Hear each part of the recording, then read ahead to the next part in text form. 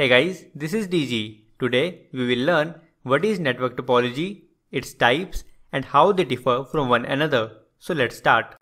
Network topology is how computers connect or relate to one another in a computer network. It is of two types, physical topology and logical topology, where physical topology describes the way computers connect with the help of cables. Logical topology describes the way data flows from one computer to another within a computer network. The most common computer network used to interconnect physically distributed computers is local area network, which has three main topologies: star topology, bus topology, and ring topology.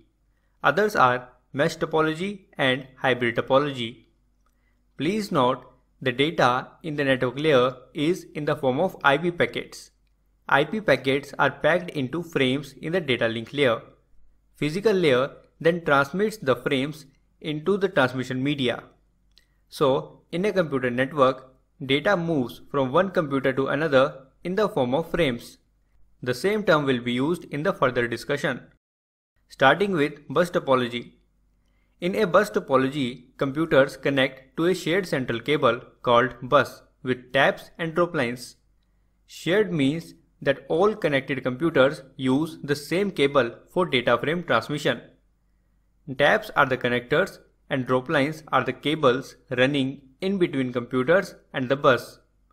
In this topology, if a computer sends data frames to a second computer, all other computers connected to the same central cable also receive the frame. That is, other computers can hear what the first computer is saying.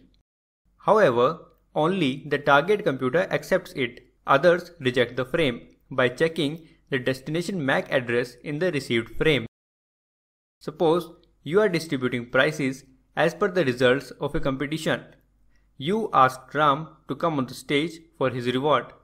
So only Ram will go and collect the prize. Same is in the case of bus topology. Only that computer accepts the frame to whom it is addressed to.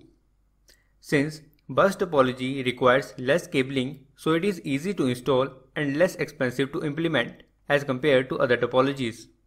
However, with the increase in the length of central cable and the increase in the count of taps, the strength of signal decreases. So, only a limited number of computers can be connected in bus topology. In this topology, all computers depend on the central cable for data frame transmission. So, if the central cable fails, it paralyzes the whole network. That is, bus topology has a very little fault tolerance. Here, a security risk also exists because all computers can hear what other computers are saying on the shared media. In a bus topology, only one computer can transmit data at a time. So, while one computer is sending a file to a printer, other computers have to wait. If other computers too start sending data at the same time, it will collide and corrupt the whole data. In such a case, data should be retransmitted. Therefore, if more computers connect to the same central cable, the network will become slower and also increase the chances of data collisions. It is one of the reasons why bus topology is rarely used in modern computer networks. The collision can be avoided by using an access control protocol. For example, carrier sense multiple access with collision detection. Example of bus topology is Ethernet LAN. Next is star topology. In star topology, computers connect to a central device, a switch or a hub with point-to-point communication links. Point-to-point connection means that there is a dedicated link or cable between the two devices. Other devices cannot use it. In this topology, if one computer wants to send some data frame to another computer, it is first routed to the central device. The central device then either broadcast or unicast the received data frame towards the destination computer based on the type of the central device used. Broadcast means the transmission of data to all connected devices, while unicast means transmission of data to the target device only. If the central device is a hub, it broadcasts the received frame to all the connected computers. That is, a hub is a multi-port repeater. The frame has a destination MAC address, which is unique to every computer present in a network. So only target computer accepts the frame, others reject it.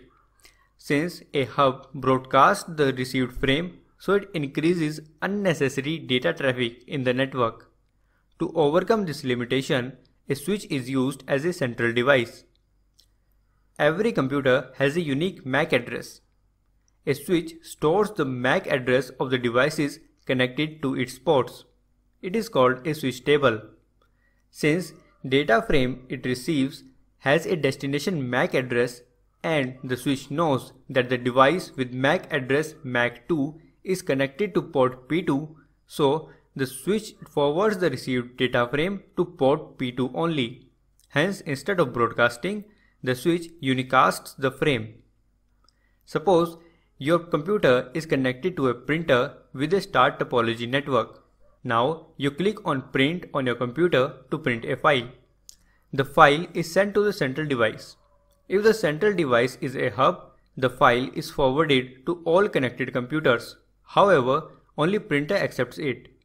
On the other hand, if the central device is a switch, the file is sent to printer only, that is unicast.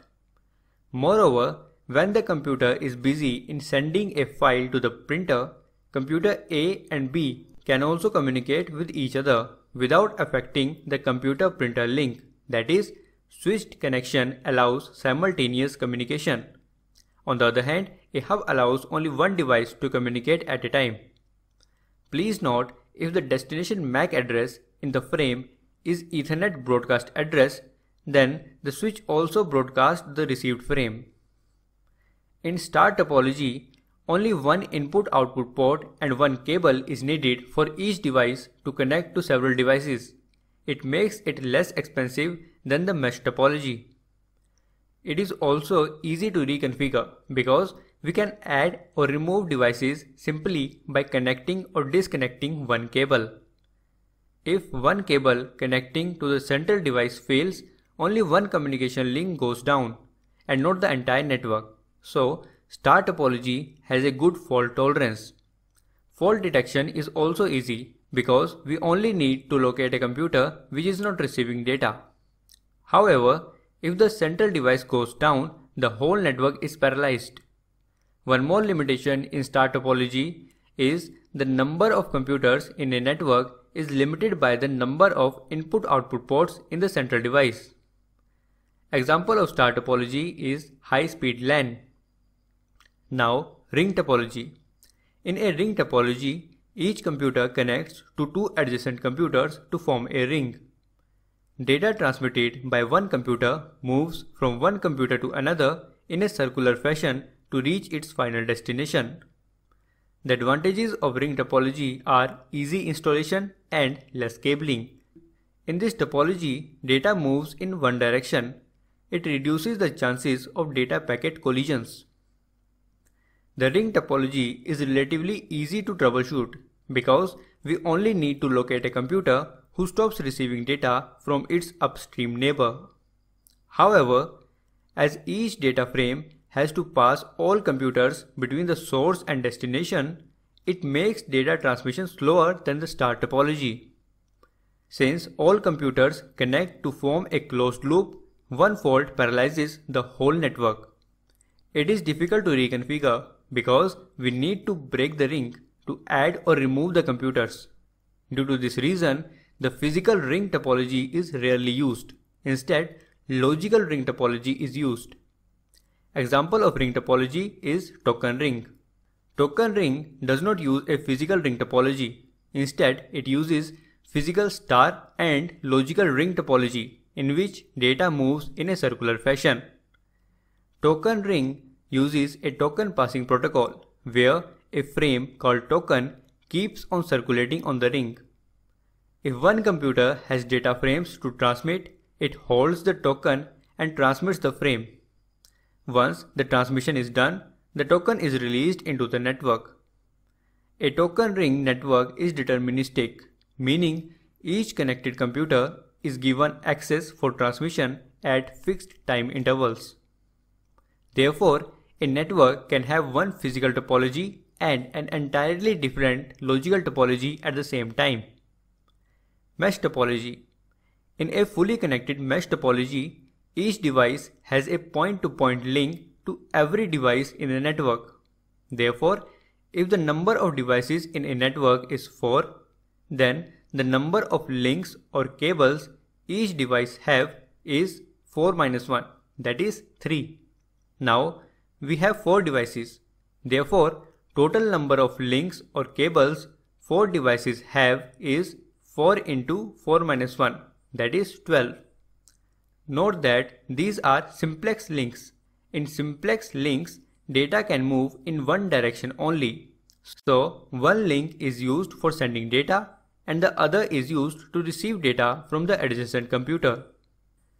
Duplex links are the ones where data can move in both directions. Therefore, we can replace 2 simplex links with one duplex link. Hence, the total number of duplex links in the mesh topology is 4 into 4 minus 1 by 2, that is 6. In general, if there are n devices, the total number of simplex links are n into n minus 1. The total number of duplex links are n into n minus 1 by 2. And the total number of input-output ports in each device are n minus 1. So, if the total number of computers to be connected is 10, then the total number of duplex links will be 45, and each device should have 9 input-output ports, which would be difficult to manage and also increase the cost. However, the dedicated point-to-point link eliminates traffic problems, which are encountered if a link is shared among several devices. The dedicated point-to-point link maintains privacy and security of the messages shared between two devices because other computers cannot hear what computer A is saying to computer B. If one link fails, it does not affect the whole network, that is good fault tolerance. Since each device is connected to every device, so installation is difficult.